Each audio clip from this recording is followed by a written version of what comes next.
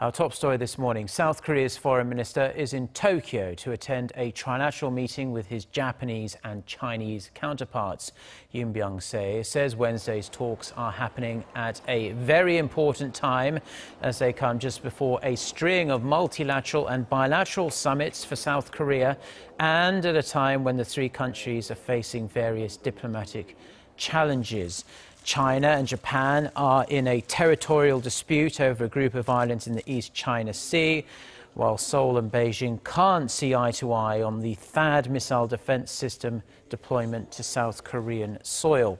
Seoul's foreign ministry says a joint press statement will not be adopted as the officials have a lot of issues to cover in a short amount of time and thorough discussions haven't been held on the matter.